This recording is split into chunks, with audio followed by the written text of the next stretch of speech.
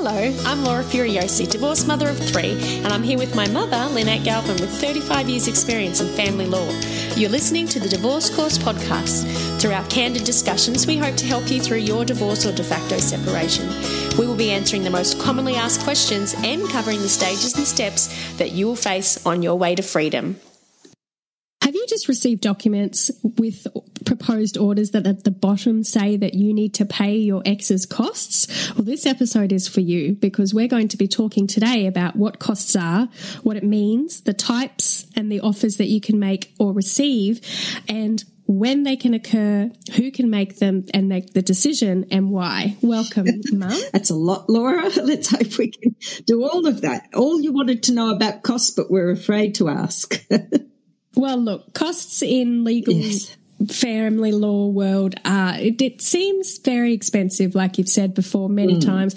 It's like $50 to read a letter. It's then, $300 to write something. And like you said in the last episode, $3,000 to fill in all those forms. So costs are a big deal to anybody. It doesn't matter whether you're poor or rich. There is a lot of money involved in if you get someone to represent you, or even if you're self-represented and you're filing things and it costs you, say, $100 to $1,000 to file it. So what's the deal with costs in the family court? Okay. So the court uses costs as a sort of a way of managing people's behaviour and making sure that they behave themselves in the court.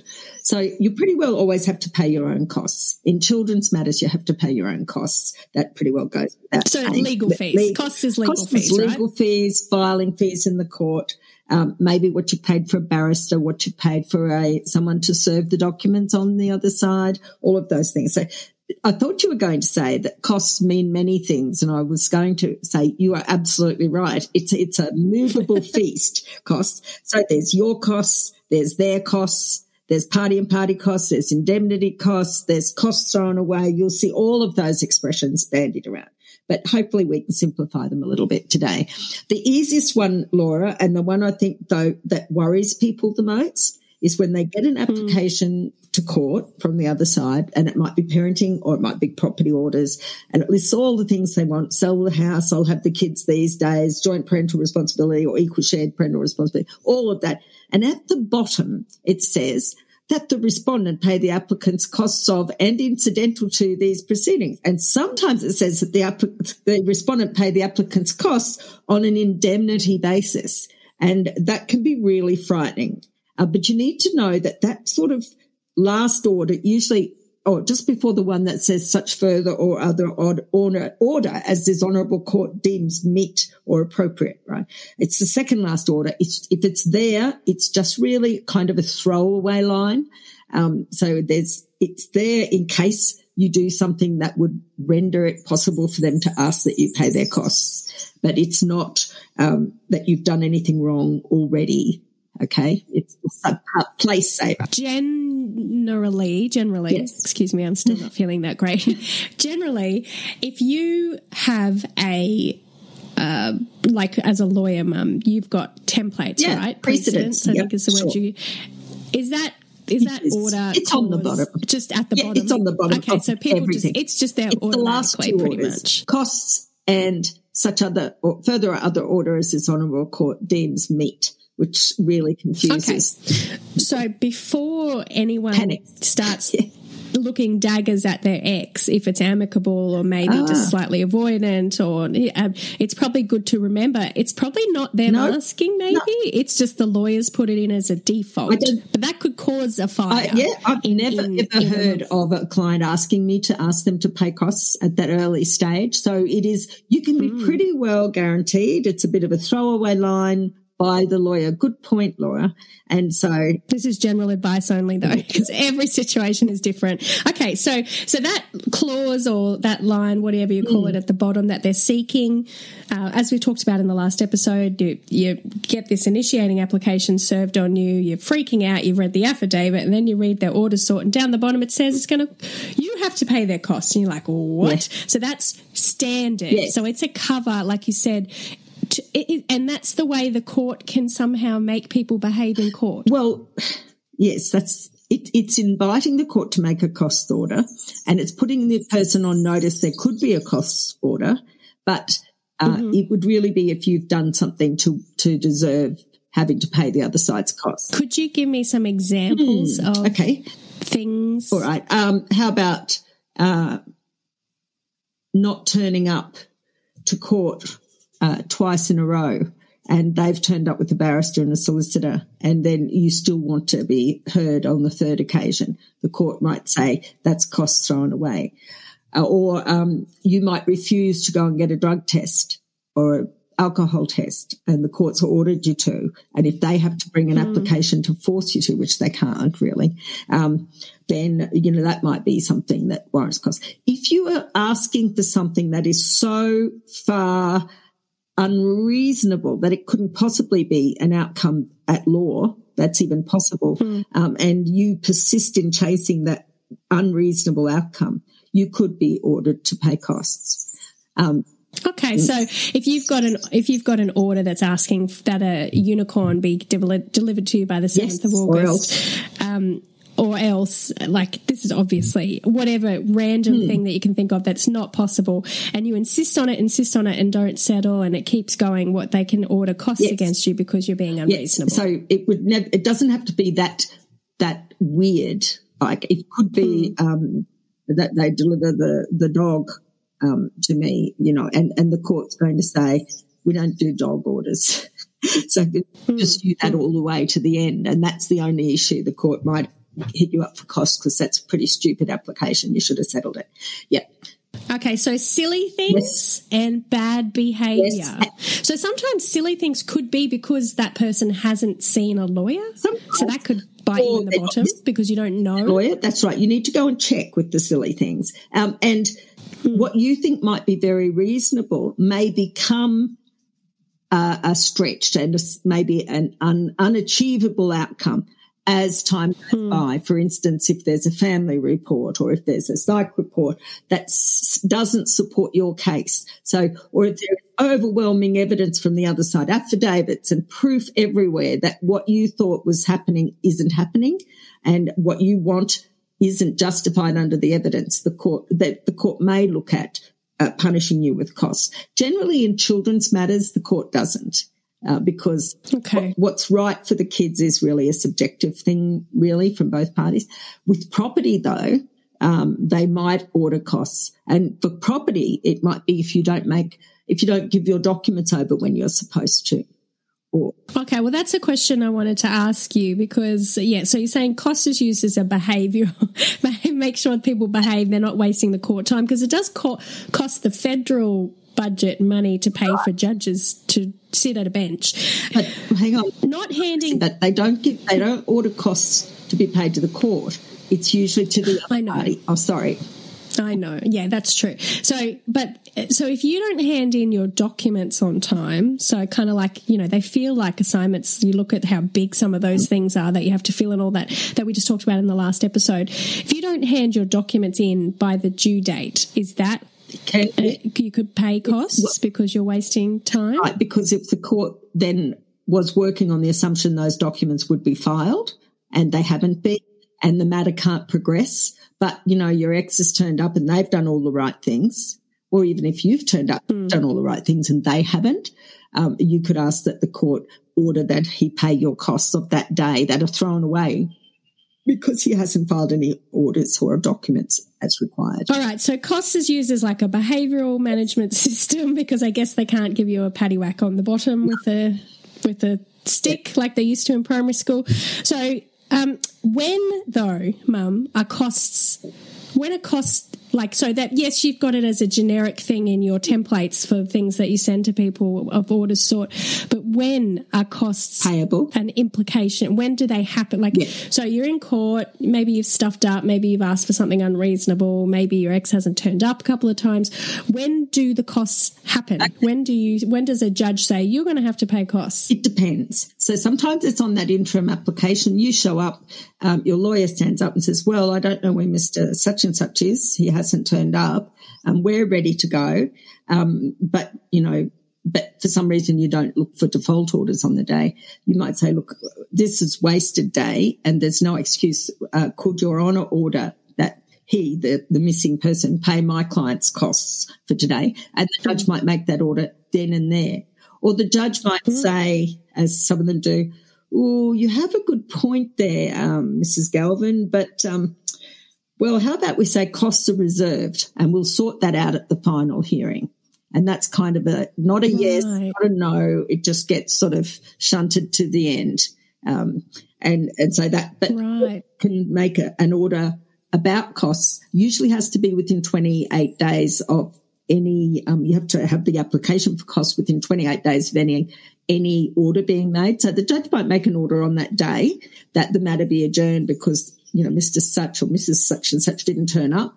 And then you've got 28 days from then to ask the court to give you costs of that day thrown away. But generally people ask for it when they're there.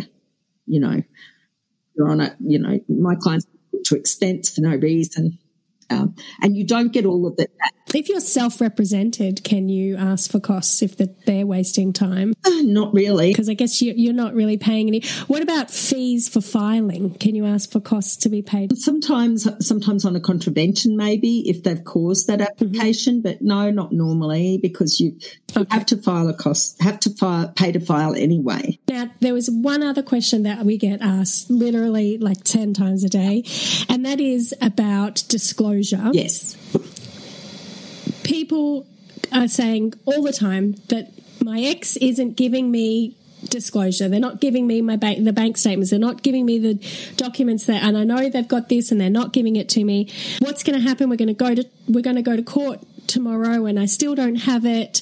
Is cost an implication for not disclosing in property? If you're in court tomorrow and you don't have those documents, you'd be saying to the judge, Your Honour, I'm sorry, Your Honour, we're not in a position to move the matter forward. We don't know what offer we can make because she hasn't given us the bank statements. So could you adjourn the case and can you order costs against that person for their delay? The judge might say to them if they're there, well, why haven't you? Oh, my accountant, I can only get certain, and the judge may order costs or reserve costs. Or he may say that if on the next occasion they don't have the documents, then costs will be ordered against them. To all our listeners who constantly write in asking about this disclosure issue, can they write to their ex or to the lawyers and say, or get the lawyers to say, you haven't disclosed, we're going to ask for costs if it's not there by the court date? Yes, sort of. I prefer to write and say, you haven't disclosed, we're issuing a subpoena tomorrow and we'll be seeking the costs of that subpoena against your client because he's had or she's had ample opportunity to respond. And then you just, okay. Because I know they use the word disclosure, but the old word used to be discovery. And I think that's much more proactive. You're not waiting for them to open up the tin and let you have a look. You're going there and ripping the lid off and having a look. And that means, and your lawyers, and we've given a whole lesson in our in our course, haven't we, on how to find out. And our podcast episode is also one of our most popular, DIY disclosure, and one of our TikToks, which is just me pointing at the screen of the ways to do it, is very popular as well. So definitely people have, yes. So yeah, that's a question people have. So yeah, so we're not going to lie around waiting and feeling helpless and hand wringing. We, all of us, can just go and find out the information for ourselves. What is a Calderbank offer? So Calderbank was an old case. I think it's an old English case. And that is just one they use sometimes in the family court, but it's not necessary because we've got a section of the Act where you put an offer to the other side. So like, let's say it's the 8th of January, okay? And you write a letter to the other side. You mark it without prejudice except for costs. And you say, this is a Calderbank offer. I'm prepared to settle this case today for $100,000. And this offer is open until August or whatever. Then you keep that letter, right? If they don't answer or if they don't accept that offer and you go to court and they get you get the same as what you've offered or even a better outcome than what you offered, no, beg your pardon. If you get the same as what you offered or a better outcome than you wanted, then you show the court this letter and say, look, it words to the effect of, Your Honour, we're only here.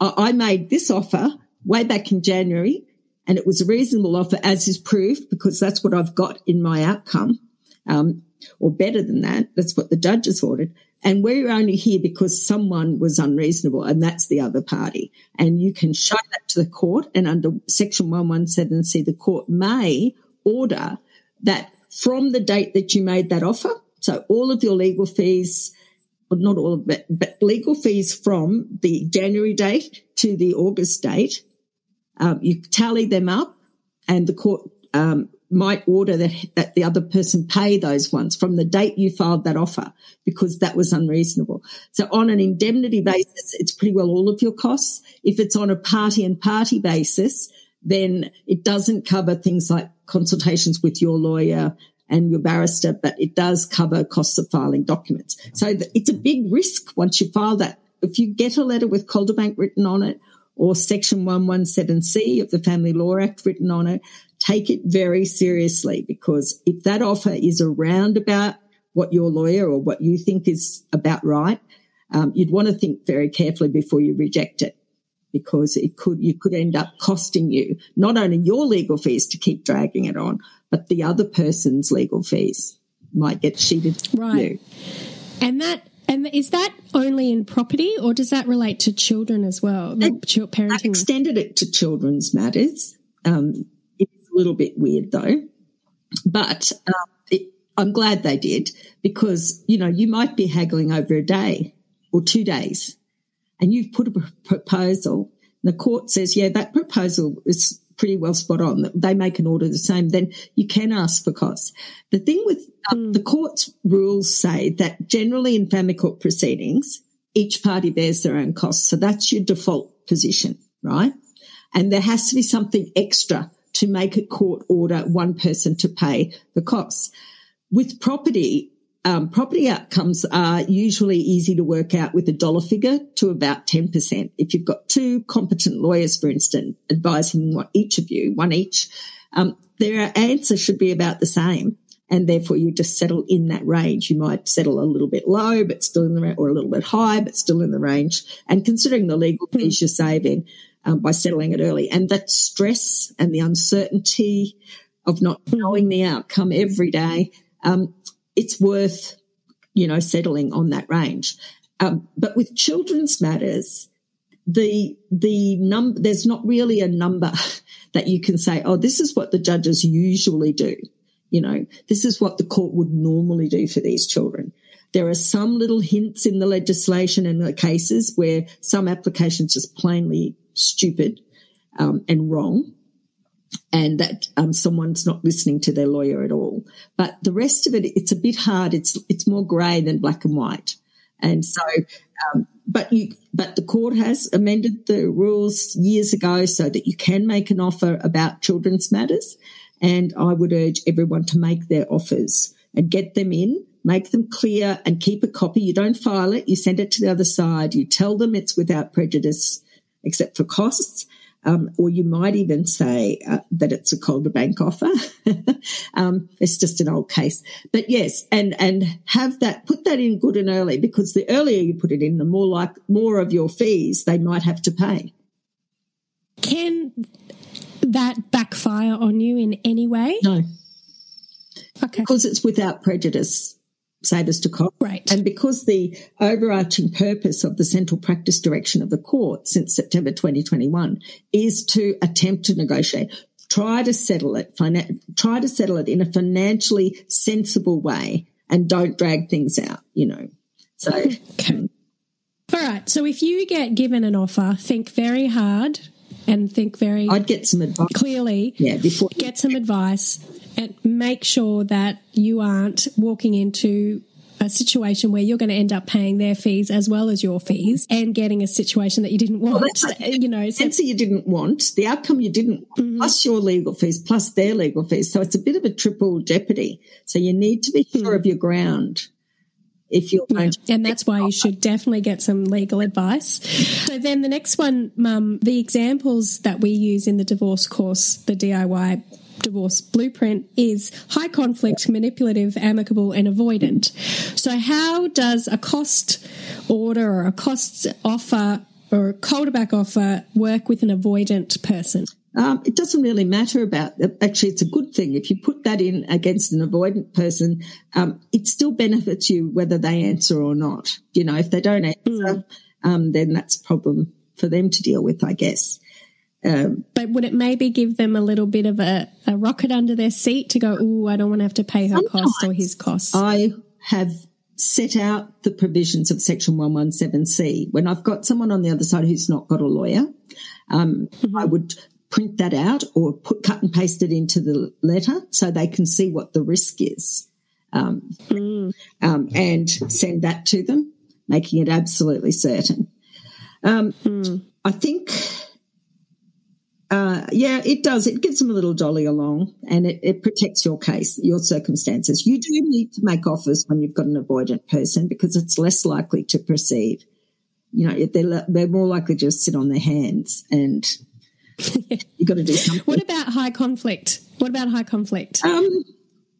even if they're high conflict, what are they going to do?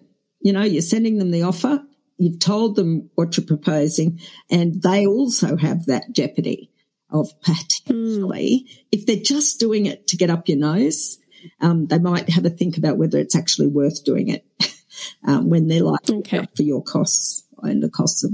Now, manipulative and controlling, it's good that you put without prejudice, because that means don't show the judge, because you might feel, oh, I'm writing an offer that isn't ideal, but it's probably what I'm going to get. But then if you get to court, you might end up getting what you ideally want. You don't want. But when you send it, but on this date she wrote an offer. No, it's without prejudice, save us cost. They can't put it to you in the witness box. They can't tell the judge about it. Anything to do with negotiations is not to be discussed or raised in the trial. Okay, so it all comes up after. So once you get it and you go, I offered. Yeah. So I look at it this way. I often think of it like two conveyor belts. The one on the top is the one getting you through court, and the one on the bottom is, and it's like solid blocks. File this document, go to court, do this, do that, have this meeting, then it's court. The one underneath is where you're all running around madly trying to settle it all the time. What about this? No. What about that? No. What about this? What if we have a mediation? But it doesn't slow down the upper conveyor belt. But what happens on that lower conveyor belt, which is not ever disclosed, not going to jeopardize your case or anything, is where the real negotiation can happen, because everyone can do it freely without fear of it being raised in the court. And the court is very strong about not wanting to hear about negotiations. They can, all you can say if you've been to mediation is that it did not settle. That's all you can say. Or now you can also say if they tried to settle, if they made a genuine effort or attempt. It's not really you that says that, though. It'll be the mediator. True. Yeah. True. Okay, so really when it comes down to costs, it's a way to manage behaviour and to maybe stop silliness. We've talked about post-separation abuse. We've done a whole episode on that, where sometimes people are just doing it for the sake of driving people crazy, less about the reasons for filing. And I guess costs could protect people from post-separation abuse, legal systems abuse. And a lot of people acting for themselves think, oh, well, it's not costing me anything. I'll keep filing these applications and I'll keep on because I like the fight and I'm not going to let them forget me. But it all changes if there's a chance that this self-represented person might have to pay the other side's legal fees. You know, so we sometimes use letters like, we're about to brief a barrister. It's going to get expensive. His rates are this. We're going to do that at 9 a.m. Here's our final offer. And if we don't hear from you by 9 a.m. in 2-3 days' time, then we will go forward and we will seek indemnity costs against you or costs against you. Just to make people think. If you're self-represented, don't do that, obviously. Go and see a lawyer, because like Mum said, you can't sue for costs if you're self-represented. So that's important. And obviously this is all general advice. Yeah, you might get a letter like that and you've been thinking, it doesn't cost me anything. Oh, okay, hang on. I might have to pay their legal fees. So then you need to find out if you're on the right track. And sometimes manipulative and controlling people can do those letters of offers with threats of costs.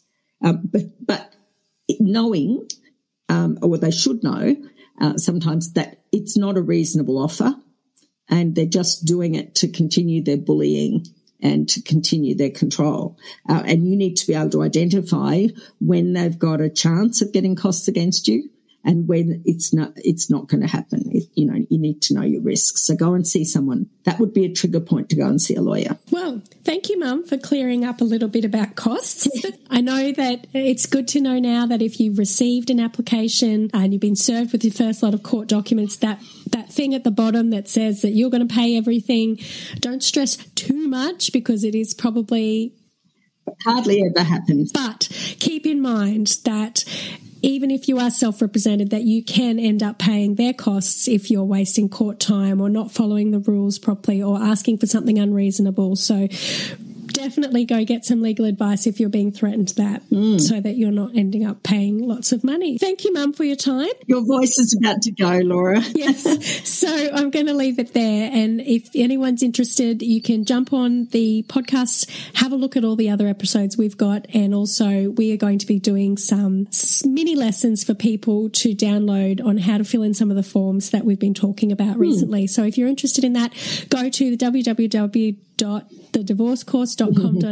And also in the next episode, we'll be revealing the winner of this month's podcast review. If you would like to be in with a chance, jump on the podcast, the Apple review, go to the Divorce Course podcast in Apple and give us a review, and we'll be choosing one of those lovely reviews. And also, Mum, I just wanted to let you know we've been getting lots of messages in from people that we didn't even know who were listening to this, who have, finally got out of their drama. There was even a lady who sent us a photo of her divorce settlement cake. Oh, my really goodness. Cute.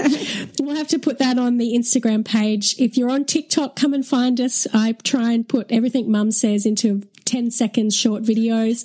And if you're on Instagram, come and find us there. And if you want to talk directly to Mum, she manages the Facebook messages. I do. So jump on Facebook. Dobber. All right. Thank you. Thank you so much for listening, everybody. And we'll be back next week. Okay, Thanks, look Mum. after yourself, Laura. If you Bye, found this everyone. podcast helpful, we'd love it if you could rate, review and subscribe. By doing so, you are spreading the word to help someone else just like you. Lyn would like to remind you that this podcast is general advice only, and you should always get legal advice in relation to your particular situation. And remember that the Australian laws may have changed since recording.